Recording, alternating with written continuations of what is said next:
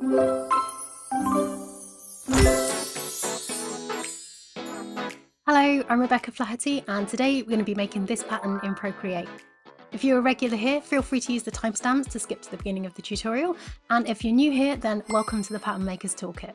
It's my free creative club filled with lots of goodies to help you on your pattern making journey, or let's be real, a bunch of goodies to help enable your pattern making addiction, whichever way you choose to look at it. I'm a total oversharer, and this is the perfect way for me to put that to good use. You can grab today's bright and juicy colour palette that we'll be using for this one here. This is the one we're making today, the satin ribbon one. You can find that over there for free too. At first glance, this pattern might look really complicated, but trust me, it's actually really simple. If you followed my original basket weave tutorial, you might even find this one easier since we're starting at a much bigger scale to keep things simple. The magic twist in this design is in the shading, which creates this gorgeous shiny 3D effect. And the best part? No drawing is required. It's all about layer fills, snapping, and clever blend modes. That's a bit of a mouthful. Clever blending modes. So let's jump in and get started. So we're going to start with a 3600 pixel canvas at 300 dpi. All the dimensions from today will be in the description if you need to check back on them at any point. So start by tapping on this empty layer. I'll pull the right palette for this one. It's this one. And I'm going to fill this layer with our first colour. So this will be the colour you want for the main background colour on your ribbon. So tap transform. You want to have nearest neighbour on down here for now for your interpolation method, and you should have snapping and magnetics on and cranked all the way up. So let's tap on any of the nodes here. We're going to unlink the ratio and change the dimensions to 2400 by 1200. And I'll give you an advanced tip here. If you want to use a different size canvas, the width of this rectangle needs to be 2/3 of your canvas width, and the height of it needs to be 1/3 of your canvas height.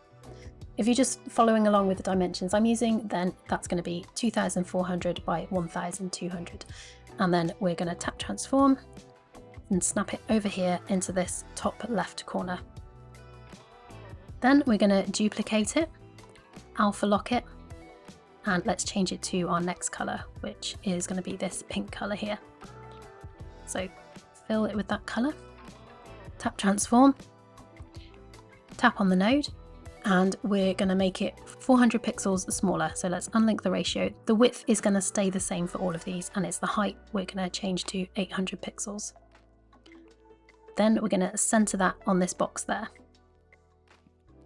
Then we're going to duplicate this top one again, tap transform, so I'm going to tap on this node, unlink the ratio again, and this time I'm going to change the height to 200 pixels, I think, for this one.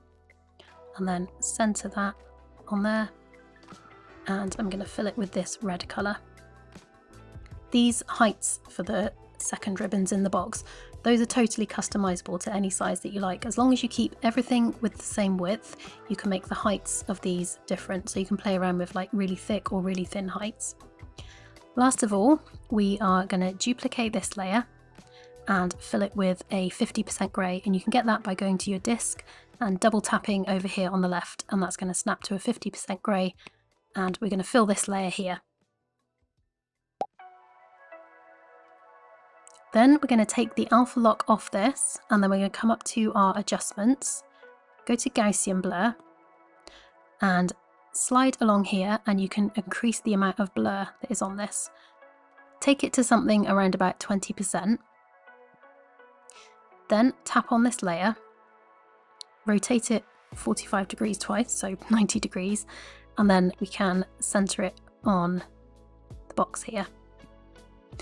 What we're going to do now is duplicate this, tap transform, and snap it so that the middle of this box is snapped to the edge of the canvas there.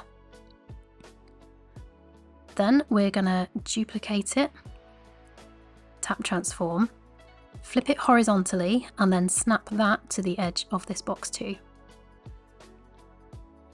Then you can pinch and merge these two layers together, not this one, just these top two. You should see like a harder edge in the thumbnail there.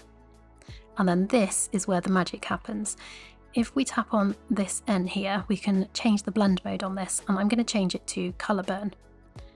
And you can see that adds some darker shading there. adjust the opacity to an intensity that suits whatever colours you've used here. So because these are quite dark, strong colours, if I have this all the way up, that's kind of too intense. So I'm going to go with something about 50% for these colours, but experiment for what looks best for the colours you've chosen. So that's our shading for the under part of the ribbon. And this is all looking really good now, apart from this bit here. Because this is the top curve of the ribbon, I feel like this needs to be a bit wider than we've got on the sides. So what I'm going to do is I'm going to put some more Gaussian blur on it. So let's blur that a little bit more so it's a bit softer. So I'm going to put it at like another 20%-ish on it.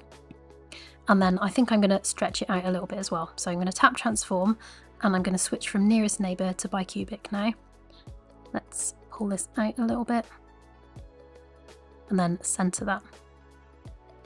Doesn't matter if it's centred vertically as long as it's centred horizontally. I nearly mix those two up then. So I think that should do. And then we can change the blend mode for this to colour dodge. That's probably a little bit too intense, so I'm going to bring that down maybe like 70-ish%.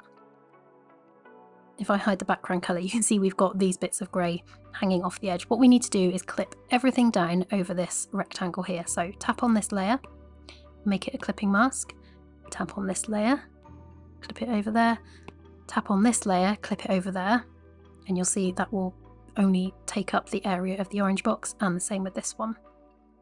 So now that's all nice and tidy over this box here. What I'm going to do now is swipe right on all of these and group them, put the background colour on, and I will change it to this peach colour.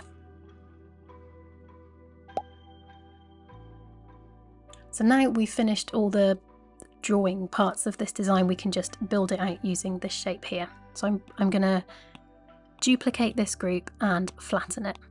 I'll hide this one, so we've got all the layers to go back to, and we can just use this flat shape now. So let's duplicate it, transform it, and I'm going to rotate it 90 degrees, and I'm going to snap it to the bottom of the canvas and the middle of this to the middle of that box. So that should snap there. Then I'm going to duplicate this horizontal one again, bring it down so it snaps to the middle of this shape, and then move it across so it snaps to the edge there. And you can see where these butt up against each other, that shading really starts to make this pop. So now let's do the other side of this one. Let's duplicate this horizontal one again and snap that down to the other side of this one there. And then we can use this horizontal one to fill in those parts. Duplicate, bring it up here, check in for all your snapping is in the right place, and then duplicate again and just bring this down to the bottom there. Here we go. And that is our pattern tile finished. All we need to do now is check that this is repeating properly and see it in the smaller scale. So let's group all of these together to tidy things up. I'm going to swipe down with 3 fingers and copy all. Let's add a layer with a white fill so that if there's any gaps we can see that. And then I'm going to swipe down and paste.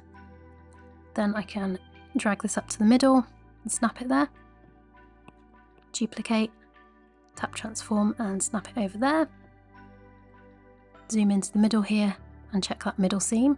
That's looking all right. Pinch those two together. Tap transform and snap that down to the bottom there, and then just check the horizontal seam. There we go, and we can pinch those together, and then I'll just make this 1 step smaller again. I think this is my favourite geometric pattern tutorial so far. The addition of this shading really makes this look so fancy. Let me know what you think in the comments and tell me what other colour combinations look good on this. And don't forget, if you want the one that I used, then you can find it over in the Pattern Makers Toolkit. The Pattern Makers Toolkit is kind of like a Patreon group, except it's free. You get access to all the resources in the Pattern Makers Toolkit on my website, including those I make for my Skillshare classes, early access to some of my YouTube tutorials and drawing prompts, discounts in my Etsy store, and one new freebie exclusively via email every month. And I only send out one email per month, I promise. If you love making geometric patterns like this in Procreate, you'll love my Skillshare class, Circle Pattern Play in Procreate. It's a 7-day creative challenge where we create a whole range of fun patterns just using one simple circle. It's perfect for sparking creativity, getting back into the habit of pattern making and shaking off creative block. And that's actually how I got into making geometric patterns myself. They're super satisfying to make and an amazing stress buster. If you're not on Skillshare yet, you can get 30 days for free with the link in the description. And finally, don't forget to subscribe here so you don't miss your weekly dose of pattern making fun. Have fun, stay creative, and I will see you next time.